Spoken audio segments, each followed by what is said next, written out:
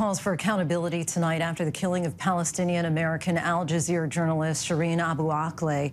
Abu Akleh was shot and killed in May while reporting on a military raid in the Israeli-occupied West Bank. A State Department investigation released earlier this month found the fatal bullet was too badly damaged to discern its origin, but that gunfire from IDF positions was likely responsible for the death. The summary also said that there was no indication of any intentionality behind her killing. A UN investigation, though, concluded Israeli soldiers did, in fact, kill the Palestinian-American journalist. And joining us now for more on Abu Akleh is Abu Akleh's niece, Lina Abu Akleh. Lina, we thank you so much for your time, for joining us tonight, and our thoughts are certainly with you and your entire family during this time. We know that you're in Washington, D.C. right now, met with Secretary of State Antony Blinken on Tuesday. What did he tell you about the death of your aunt? Thank you so much for having me, and thank you for your sincere condolences. Well, he reiterated the same statement as he did previously.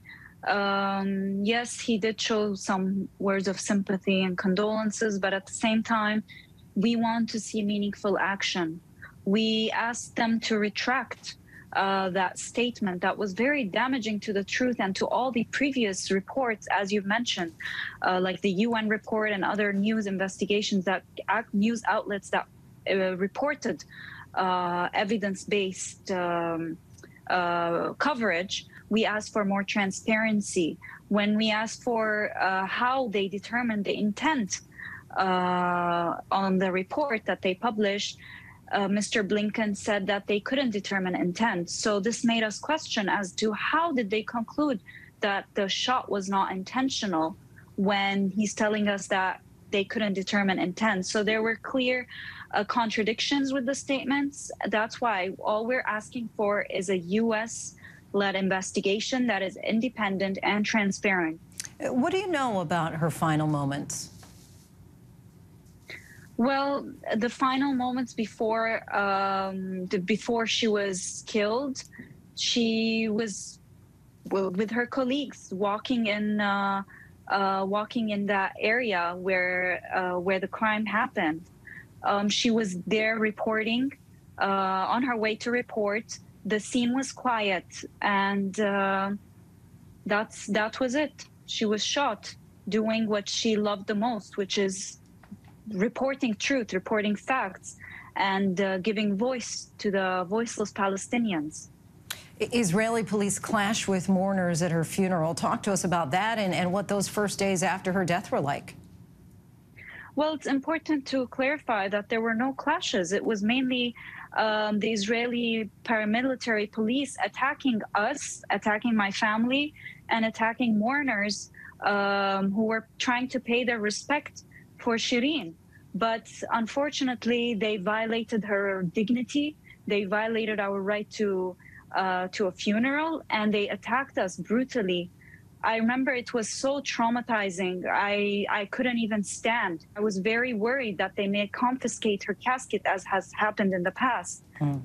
This is something that was beyond any words. It was a scene that will forever be ingrained in all our collective memory as a family, but also as Palestinians as a whole. And we're seeing some video right now of that chaos that you're talking about. And I know that you stated that you want an investigation into what happened. What do you make so far of the U.S. government response, considering that your aunt was an American citizen who died while she was doing what she loved, doing her job? Yeah, unfortunately, until today, we haven't seen any meaningful action from the U.S. administration. That's why we are here as a family in D.C. demanding an investigation, a U.S. investigation that is transparent and credible, and that is evidence-based. All that we're asking for is justice and accountability. And we have so many questions that still hasn't been answered. The U.S. here has a choice. They either support all our efforts towards attaining accountability and justice, or they continue to perpetuate the impunity that the Israeli government continues to enjoy. As a U.S. citizen, Shireen was a U.S. citizen, and it's their duty to protect their citizens abroad Dozens of members of Congress have also called for an investigation. You've said that you want to meet with President Biden. What would you tell him if you got that chance? Yes, meeting President Biden is very important because it will allow us to talk to him directly and for us to understand that he is taking this matter seriously. We will tell him that we want a U.S. investigation. We will tell him that there needs to be accountability. We want answers as a family. For those of us who never had the opportunity to meet Shireen, give us a sense of who she was. Shireen was one of the most empathetic people I've met in my life. She was compassionate. That's what made her stand out as a journalist. She used her voice to give voice to the voiceless Palestinians. Her sense of humor made her stand out. She was so unique, and she was fun. She was the cool aunt who I enjoyed traveling with. We even had travel plans. We were supposed to be in the U.S. together now, and not my family alone here trying to fight for justice and accountability.